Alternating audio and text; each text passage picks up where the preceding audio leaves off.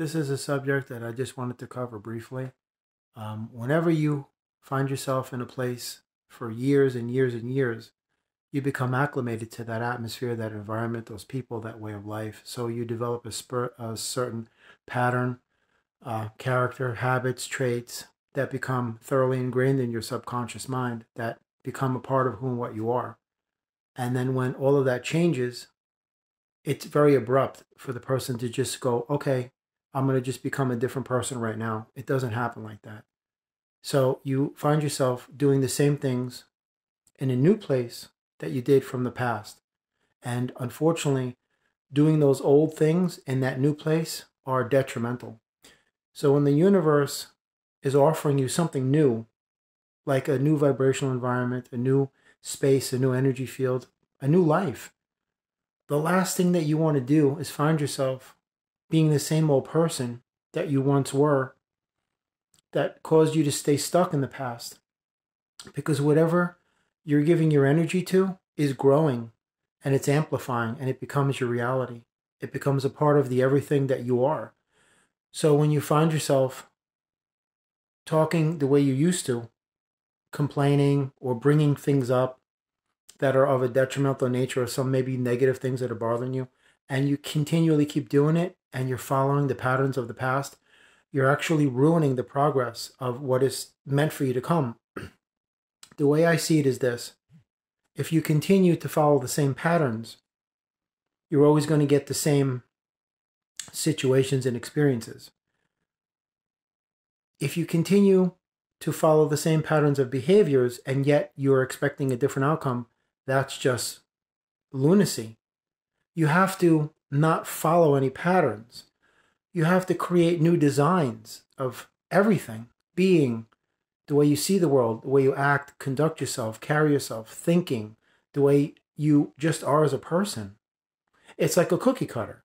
If you have a cookie cutter in the shape of a Christmas tree and you keep pressing it into the dough over and over again, you're always going to get that one shape because you're following a pattern.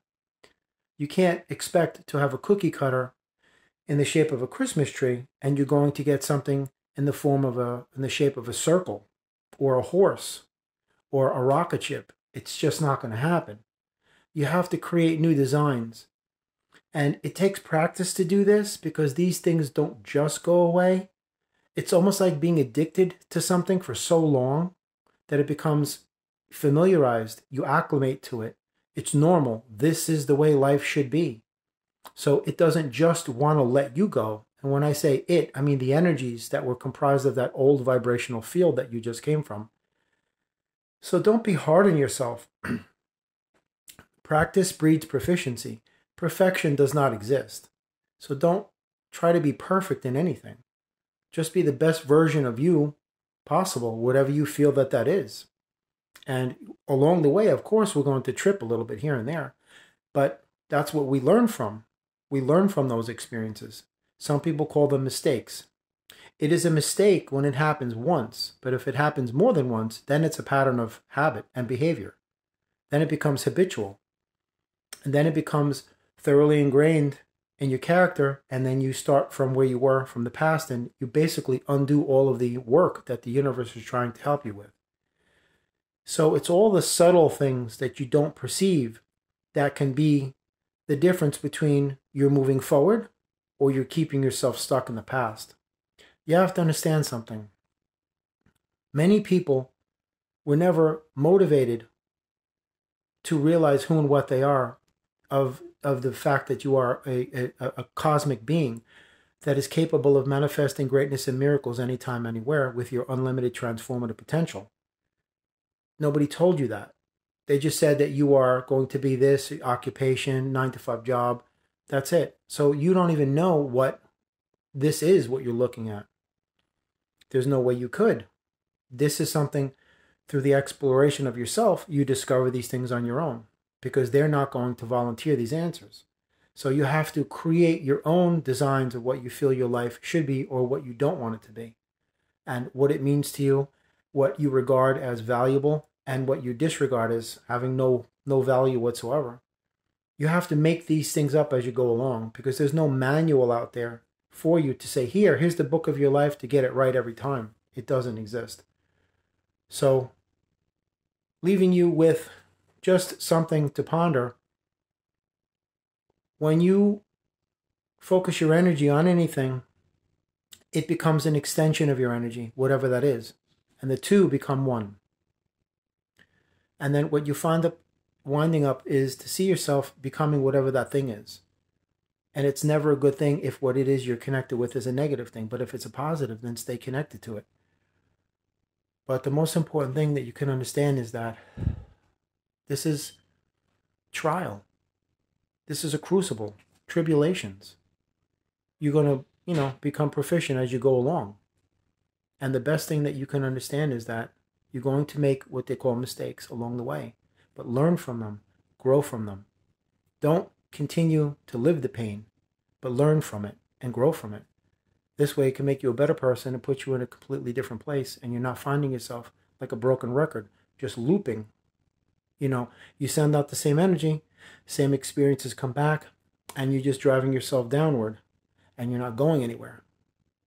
You should say to yourself, the next time an experience presents itself to you, what is the universe attempting to teach me through the energies of these experiences? And the first thing that you don't want to do is have a victim mentality. Why is this happening to me? God has forsaken me. The world is against me. Everything is out to get me. The world is just trying to cripple me and take me out. No. Everything is happening for your benefit. You just have to have the proper perceptive lens to actually view these things as they are. As I've said in my earlier video, God isn't keeping any secrets from you. And God is not out to get you. The only one out to get you is you. Because if you're perceiving these things as attacks, and traps and ambushes, that's what it's going to be.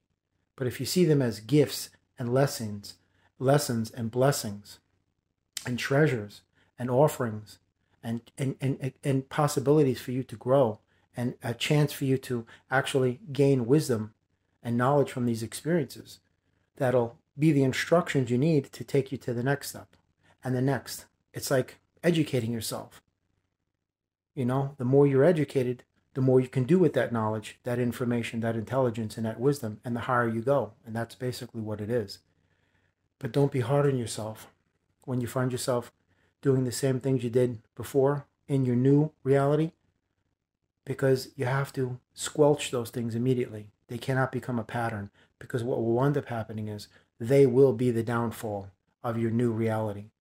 And you're going to find yourself doing the same thing in a different place, and then all of the growth is going to stop.